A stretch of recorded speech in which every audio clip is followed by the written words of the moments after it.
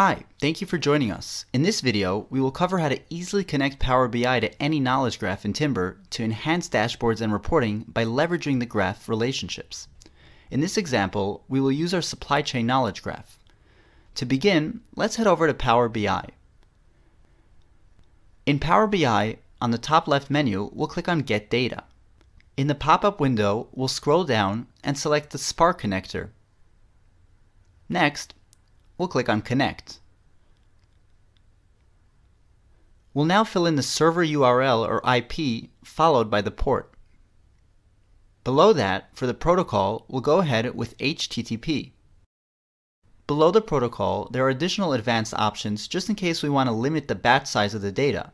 However, in this example, we'll leave it empty. Finally, in the data connectivity mode, we have two options. The first is import, which allows us to import all the data from a chosen concept into Power BI. The second option is direct query, which enables us to query our data live.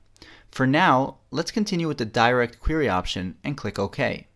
Next, we will be required to enter our credentials. For the username, we will type token followed by the ontology name, which in this case will be Timbr supply chain. For the password, we will need to write our user token. So let's see how we can get our personal token from Timbr. In Timbr, there are two ways to get the token. The first is to enter the home page and copy the token from there. The second option is to enter Timbr's SQL editor and generate the token.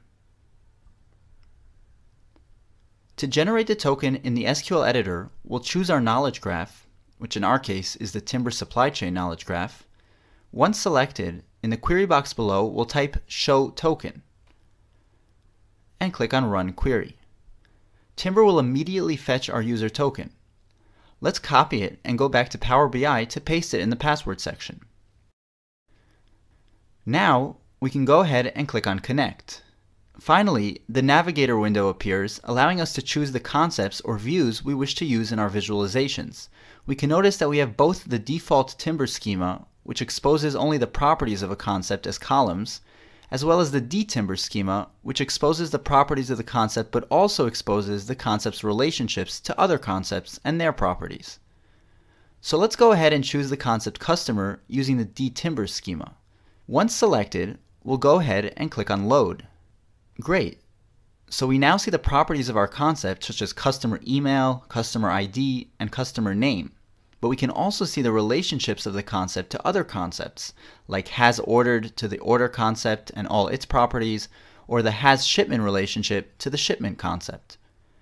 Any new relationship we will add to the customer concept in the knowledge graph will automatically appear here in the customer concept metadata.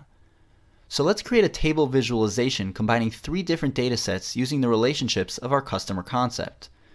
We'll choose customer name and customer segment, which are properties of our concept. Next, let's use the relationship to order and get the market of the customer. And finally, we'll use the relationship to shipment to add the delivery status for each order and every customer. And there we have it. Just like that, in no time, we were able to connect Power BI to Timbr and leverage the semantic relationships of our knowledge graph in Power BI, facilitating the creation of reports and dashboards without adding any modeling inside Power BI. I hope you enjoyed this video and we'll see you in our next videos. Thanks for watching and have a great day.